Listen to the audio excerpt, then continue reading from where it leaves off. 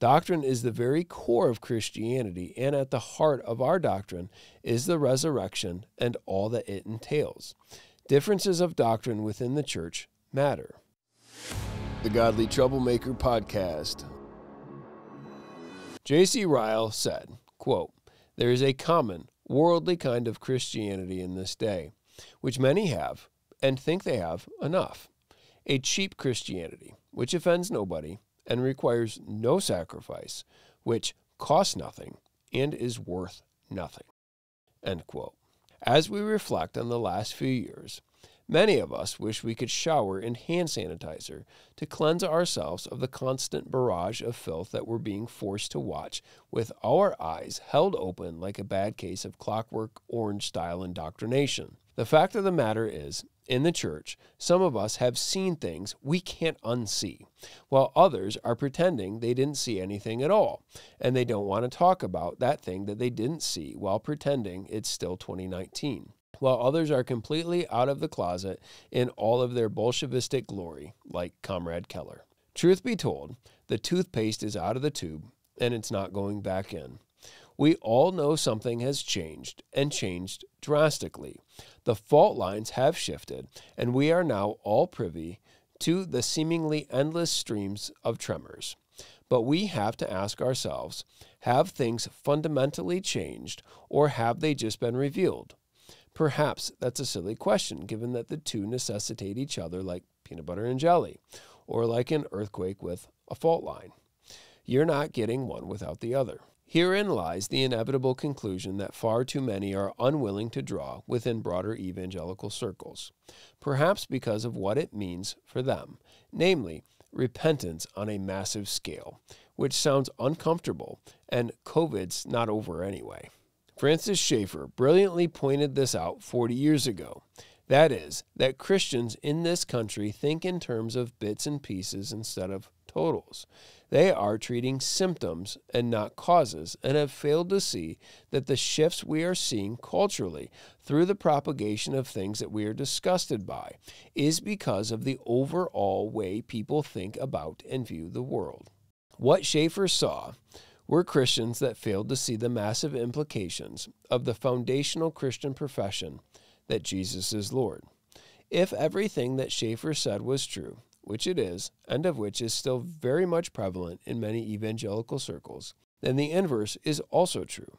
That is, that if the things that they used to be disturbed and disgusted by were now accepted, then you would have good reason to believe not that there was inconsistency with the Christian foundation, but rather that we have many in the church operating from an entirely different foundation, of which they are acting consistently from.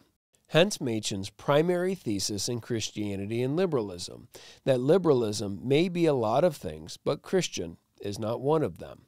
As Machen says, quote, "The enemy has not really been changed into a friend merely because he has been received into the camp." End quote.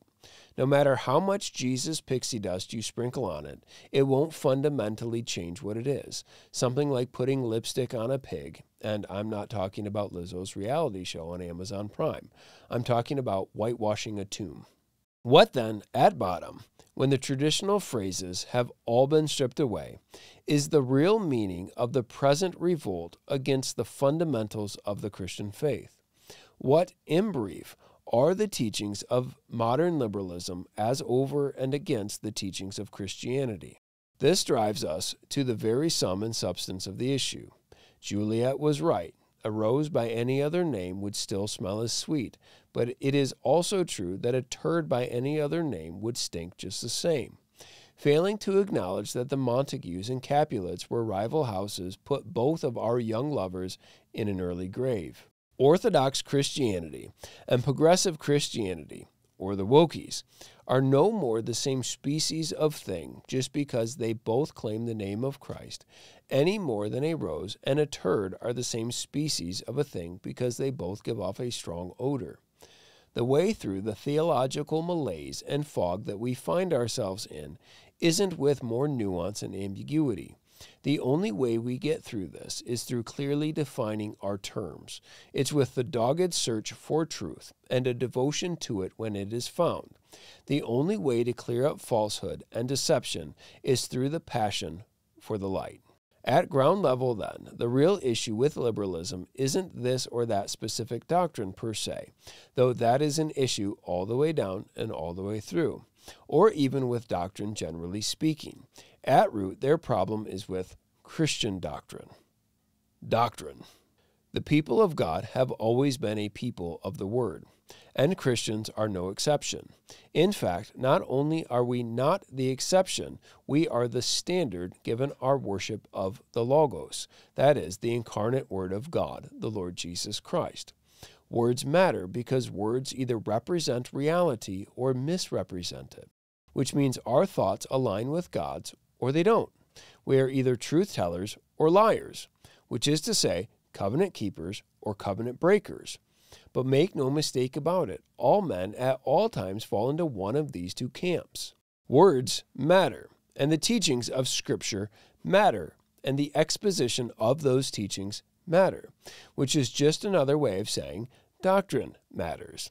And doctrines, just like what they explain, are either going to be true or false, to the degree by which they are in line with the triune God of Scripture's revealed will, which is simply a way of saying, y'all got doctrine. We all have views about God, man, Christ, the world, and so on. And the deeper those doctrines are held, the more foundational and fundamental they are to one's worldview, the more tenaciously held they will be. You can always tell what a man holds dear when the temperature gets turned up, when the fire gets hot enough to see the silver and the dross.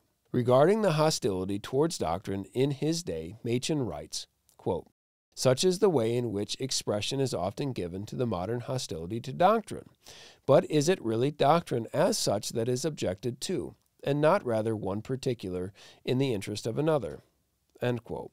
He then goes on to point out, quote, "Undoubtedly, in many forms of liberalism, it is the latter alternative which fits the case. There are doctrines of modern liberalism just as tenaciously and intolerantly upheld as any doctrines that find a place in the historic creeds." End quote. Of course, this is a fact that anyone who has ever come into contact with the tolerance buzzsaw knows all too well. They are so tolerant that they will generously bless you with a multitude of hate, and they are also so encouraging that they will repeatedly tell you that you are number one.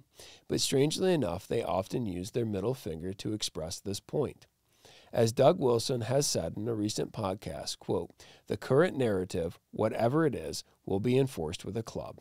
End quote. So then, the question isn't whether they hold doctrine near and dear to their hearts. The real question is whether it is Christian doctrine. How neutral and tolerant are all these neutral and tolerant churches regarding the LGBTQIA+ community? What about the patriarchy or feminism? How about loving your neighbor in the form of masks, lockdowns, and vaccines? What about CRT and the virtues of government indoctrination mills? And what about the violence that white people perpetuate by virtue of being white? Now ask yourself, do any of these progressive wokies hold to an orthodox Christian position on any of the above-mentioned things? What about the gospel, the nature of God and man, Christ, the Bible, salvation, and the church? That's what I thought. The reason so many churches have divided over the last few years isn't because of bits and pieces or of this doctrine and that doctrine. All of these things are effectual symptoms growing out of the same noxious root of naturalism or secularism, or if you prefer, the worship of man rather than the worship of the one true and living God. Man worshippers of any generation will always try to take the attention off the message of Christianity while focusing their attention squarely on themselves by expressing something along the lines of, "We're about deeds and not creeds." Or in Machen's day, the liberals argued that Christianity is a life and not a doctrine. What matters most is fighting systemic racism and getting everyone vaccinated, and fighting the existential threat of climate change. And of course, we've all been told multiple times over how much Jesus loves the gay community and just wants them to be happy. But again, we're right back on the horns of a dilemma because all those sound like doctrinal statements. But doctrinal statements predicated on what? And is any of it Christian? Machen says, quote, "It is perfectly conceivable that the originators of the Christian movement had no right to legislate for subsequent generations. But at any rate, they did have an inalienable right to legislate for all generations that should choose to bear the name of Christian." End quote. Christianity proper began at a particular point in human history, before a particular people at a particular time, all of which was predicated not only on an event, but also the meaning of the event, namely the death, burial, resurrection, and ascension of our Lord and its meaning. Again, Machen, quote, "But if any one fact is clear on the basis of this evidence, it is that the Christian movement at its inception was not just a way of life in the modern sense, but a way of life founded upon a message. It was based not upon mere feelings, not upon a mere program of work, but upon an account of the facts. In other words, it was based upon doctrine." End quote. The disciples of Christ were heralds declaring an event that had taken place in real time and space. That was news. What made it good news was all that meant for those who repent and believe. They were not interested in walking the earth like kung fu and being extra spiritual and stuff, or in sharing general principles of religion, or in merely teaching the ethical principles of Jesus. Their interest was in the message. It was in doctrine. Paul was not ashamed of the gospel, with all of its sharp edges, because it was the power of God unto salvation for all who believe. It was this message, this doctrine, this good news that was living and active and powerful to change lives. Perhaps no other words have borne more fruit and produced more clarity in my ministry than these by Machen. Quote, "Christ died, that is history. Christ died for our sins, that is doctrine. Without these two elements joined in an absolutely indissoluble union, there is no Christianity." End quote.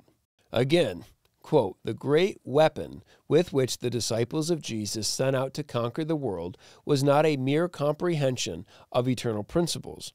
It was an historical message, an account of something that had recently happened. It was a message, He is risen." End quote. And again, quote, "The primitive church was concerned not merely with what Jesus had said, but also and primarily with what Jesus had done.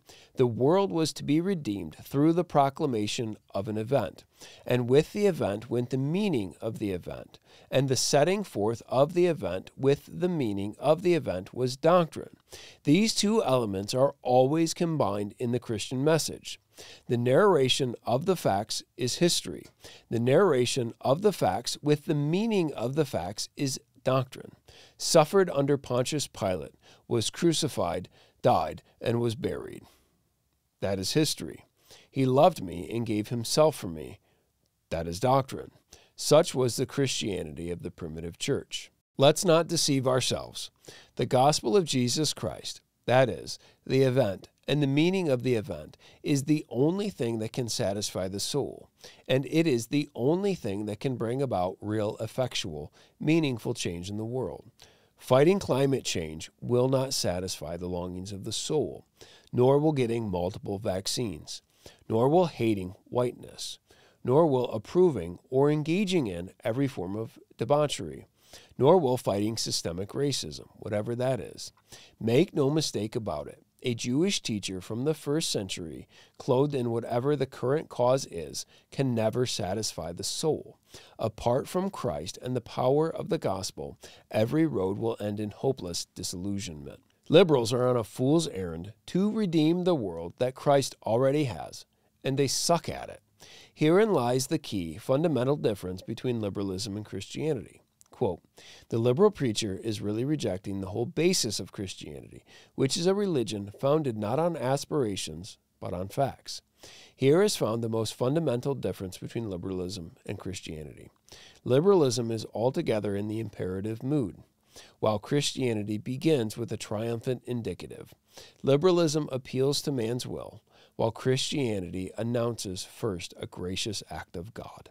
End quote. Conclusion. To claim that one doesn't care about doctrine is a lie. To claim that doctrine doesn't matter is a lie. To claim that doctrine is secondary to what we do is a lie.